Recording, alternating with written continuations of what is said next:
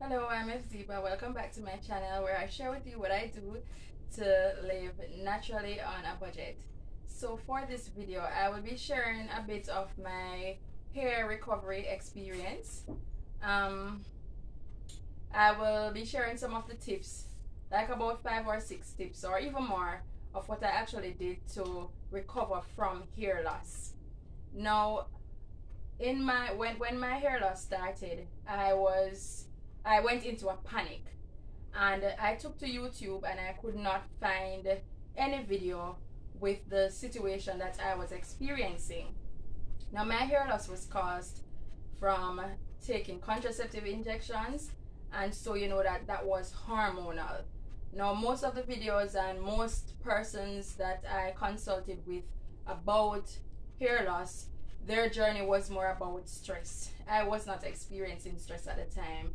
So I just thought that there could be other persons out there who have these same issues and are searching for answers, and you just won't find them anywhere because most persons, as I said, their hair loss is mainly because of stress or some other related issues. So I just want to share now. I'm going to go into some of the things that I actually did to recover from my hair loss, and some of the things I'm still doing because I'm not completely there yet. I am not going to lie. I think I am at about 95% recovery of what I lost, and so I will show you pictures throughout the video so that you can see the transition. Well, let me just say, the first thing I did was that when this started happening, I went into a panic. So I bought all the products on the shelves that promised that it would restore my hair. I tried diatomaceous earth, I tried biotin, I tried just about everything. I tried all the topical products, right? Because most of them promise to recover your hair, but those were not helping. And so when I started doing even more research, and because the hair loss was hormonal, I had to treat it from a cellular level, which meant I would need to do some adjustments to my diet. Now, my diet wasn't really way off, but it could do it. It could have done with some enhancements. And so what I did, I tried to reduce the artificial foods, so like chips and those things. I tried to eliminate those out of my diet, and I went for more natural foods. So I had increased my intake on natural things, like I was eating more aloe vera. I was and I still do that, but I'm just talking now about when I just started losing my hair and after I tried everything that failed.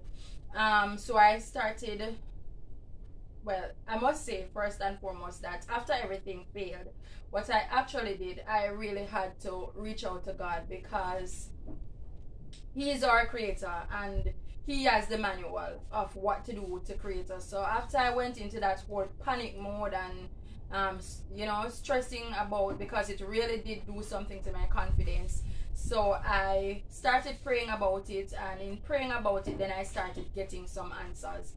So some of those things now, as I said, they're related to how I was eating, my diet. I was eating a lot more vegetables. Cucumber was one of the main things I would also eat more of. My green leafy vegetables. I did a lot of juicing, green juices, because one thing that you want to do, you want to also well, for me, I wanted to, because I'm going towards the cellular level, I tried to cleanse my blood, and I tried to cleanse my colon and my liver. So I was taking things like more Cersei. I don't know if you know what that is, but that is an excellent blood cleanser, and we use it here a lot in Jamaica.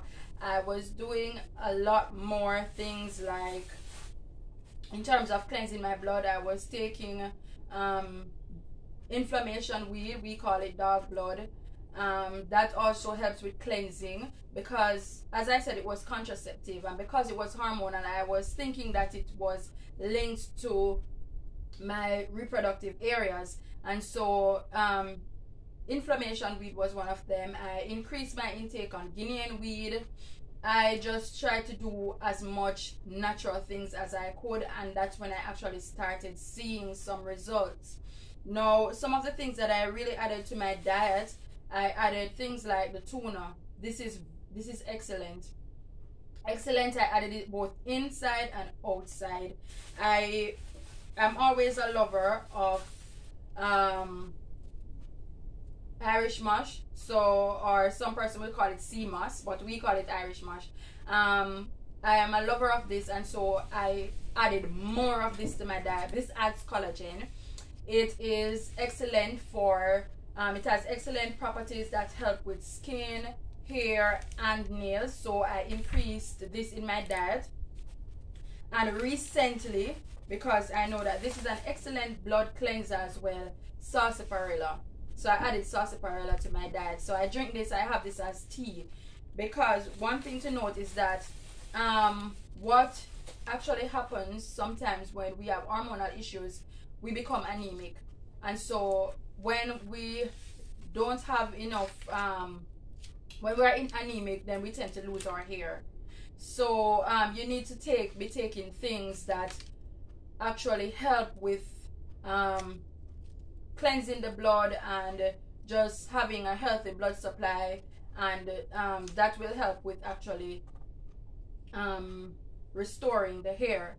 So another thing that I did, I increased the amount of water that I was getting. I started drinking a lot more water because that also helps with hair restoration and healthy hair, skin, and so on. I increased exercise. Well, I wasn't exercising at the time, and so I added exercise, I should say. I added exercise to my daily routine. So I was exercising like 5 times per day, and I was seeing my hair grow back. Now, if you look in this picture, you will actually see the thin areas on my crown. And basically, I never wanted to just be going topically at trying to restore this thing, because by the time I figured out it was hormonal, I realized that just putting topical products would not help. And so I tried to increase my activities, exercise, so that I could actually flush the toxins out of my body. And yeah, basically that as it relates to exercising. And the other thing that I did was I ditched the products that were not natural on my scalp. That was a major improvement. I saw a major improvement with that. My hair started falling out when I ditched those products. So I was using whatever I could eat. I would use it on my scalp. So honey, aloe vera, as I said again, that has been very beneficial. That has been very helpful in terms of helping me to regain a lot of my hair. I used stuff like onion juice on my scalp. I used just natural things. I started making my own oils and so on. So if you've seen some of my videos, you'll see some of the oils that I actually made or I've been making to help with restoring my hair. And it was basically just increasing natural things both inside and outside. Now, one of the things I noticed, that even though I did not go in for hair growth, but I was trying to increase the volume and trying to fill out those bald spots. You can see how thin my hair is in this photo. I was trying to fill out those bald spots or that thinning crown. And so one of the things that I had to do was to cut down on the amount of manipulation. So I do a lot of protective styling, because that would allow my hair to remain in a very restful stage.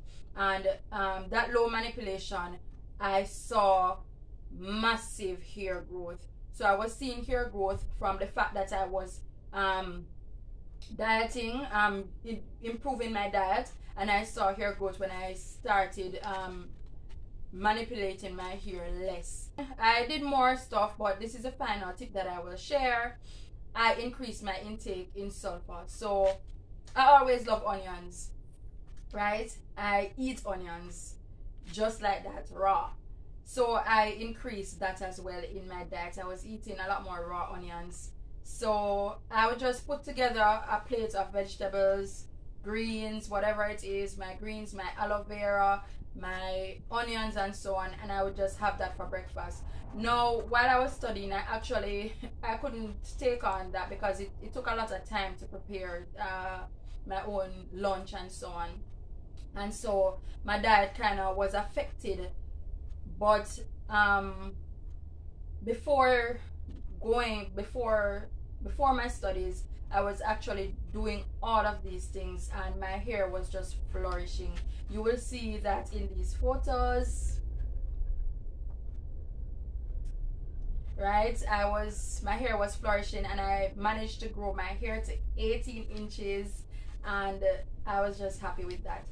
So those are basically some of my tips for regrowing your hair. Those are what I use, and I'm hoping that somebody can find this information useful, and that you will see some benefits from just changing your diet, changing your routine, adding more natural stuff to both your internal and external care.